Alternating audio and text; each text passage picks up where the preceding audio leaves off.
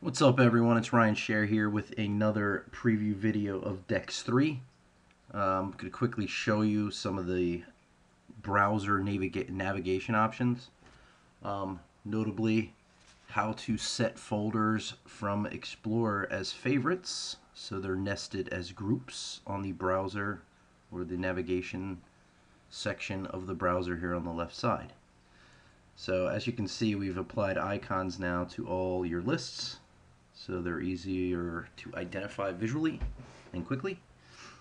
So if I want to nest a folder from Explorer as a favorited group, and this is one of the fundamental differences between the previous DEX 2 browser and DEX 3, is that when you nest a folder as a favorite, it's still dynamic in that it's directly looking at the folder on your drive for any changes, any new files you may be added to it, that kind of thing on startup will automatically be recognized.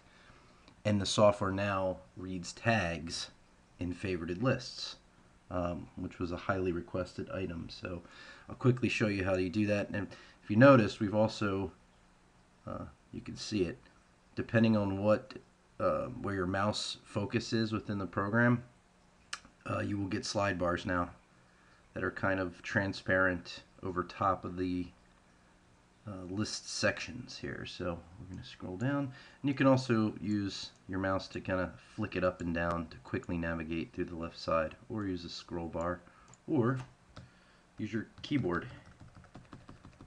up and down arrow keys.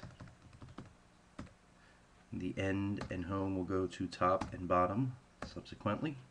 End all the way at the bottom of the list, home to the top, page up. We'll go one page at a time so you can quickly jump through a list as well. So we'll go down here to our Explorer view.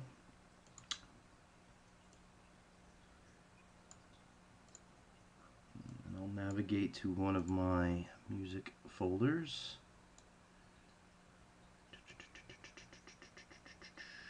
Of course, this is also my work PC, so it's probably not as organized as one would like.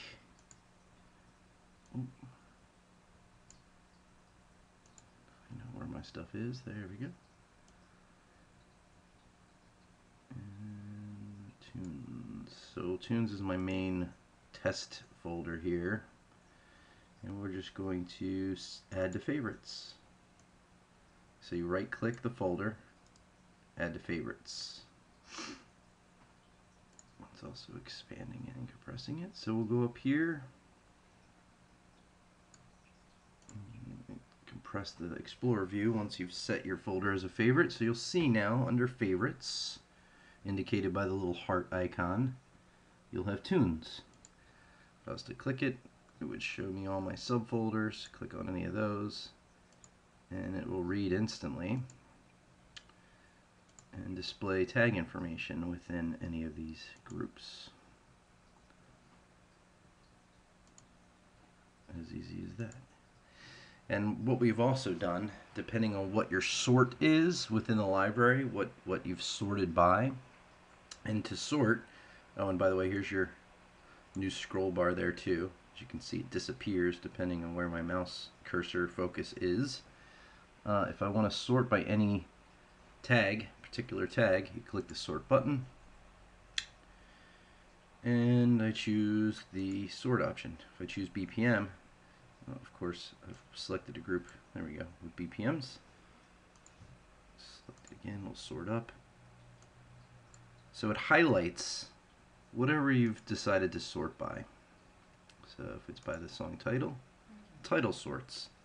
So it gives you a visual reference point, a lot easier to just look down and see the track title if that's what you're sorting by, because it's going to be highlighted in this nice bluish color.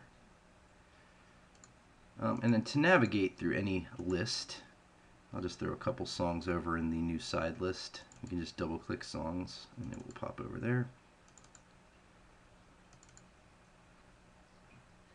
So if I want to navigate now using my keyboard, you do have the scroll bars, and of course a controller will allow you to quickly scroll through lists. Any of the native controllers we've pre-mapped will have that functionality. Otherwise, you can use your keyboard, arrows up and down. You can hold down the arrows and quickly scroll through. Left and right arrows. So you can scroll down and up the lists.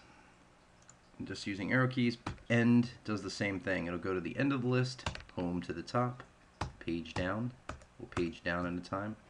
So the keyboard commands give you a quicker way to quickly navigate without having to grab your mouse and scroll through any given list. I think I have a bunch of songs in the database, so I can show you how quickly it'll scroll here.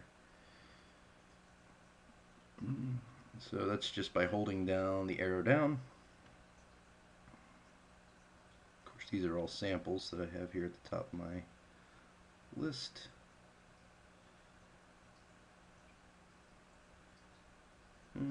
So that's quick, and then page up, you hold that down, it'll go really fast through the list. Home will go all the way to the top, end all the way to the bottom. And that's it. Now, next time around, I'm going to focus a little bit more on special lists. The history now will have it's a running log, but it will be date stamped. So you'll be able to go back to a particular date and view that event's tracks on that specific date. User lists, new icon there as well. Little person's head where you can create your own playlist. You right click new playlist, drag songs into it to create it. And of course you can send, which is pretty cool, any of your user lists that you may have created. I think I dropped a couple in here. If I clear out the waitlist, you don't necessarily have to do that. It would just append to the waitlist if I did this. But if you created a list beforehand, you get to your gig, you want to go ahead and send that to your waitlist for auto mix or just to play throughout the evening. You can right click and send all to side list. We'll send everything within the selected list over to the side list waitlist area. iTunes, self-explanatory. Those are all your iTunes playlists from iTunes. And that's about it. Database still works. You can still use that as a master list if you want or not. Anytime you browse a folder or add as a favorite, it's automatically added to the search cache. So using a database is not necessary, although some may still want to have a large master list of their entire collection to browse. So that's it for today. Next time I'm going to focus a little bit more on some of the new transport control area controls, as well as the FX grid, new sampler. But until next time, enjoy.